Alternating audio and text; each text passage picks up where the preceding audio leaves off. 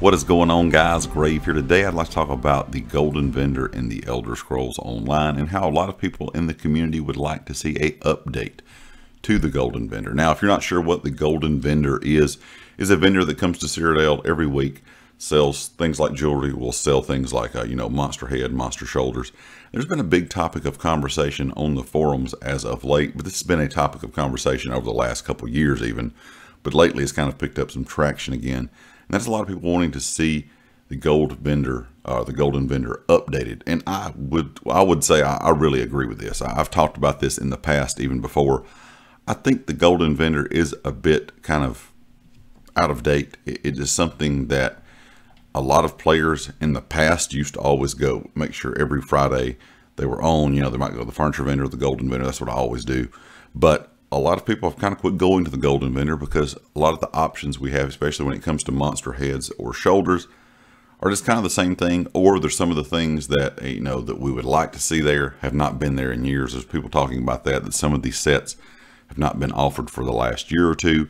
So I think ZOS could really kind of overhaul that Golden Vendor. Now, I do understand that they're not going to want to put every single monster set in the game at the Golden Vendor at some point during the year, because then that will kind of take away from you buying that DLC for the current year. So for example, if they put all the, High Isles monster sets we have, from all the chapters so far, that would kind of be, I think a thing that ZOS wouldn't like to do, because then, you don't have the option of, or another reason for people to go out and really buy that DLC, because they would already be able to get that monster set, whether they have it or not, from the Golden Vendor at some point during that year. But to me, I think ZOS could start adding in some of these older monster sets from DLCs. I would really like them. I would really like to see them kind of put everything monster set wise at the Golden Vendor at some point during the year, besides maybe the current year's content. So, for example, if you took this year, everything that's in High Isles wouldn't be available at the Golden Vendor, but every other DLC's monster sets would be available. Now, would they ever do that? I'm not sure. Maybe they would go the last 2 years worth of content when it comes to monster sets. So the last 2 years worth of DLCs, those monster sets wouldn't be available, but everything past that would be.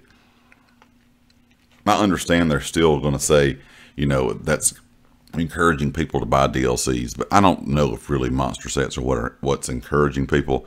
And also, to me, there's a lot of monster sets out there that aren't really that great, that people really don't use. They're not meta. But at the same time, some players might like to try different builds with them, try some unique things. So I really hope ZOS looks at the Golden Vendor in general.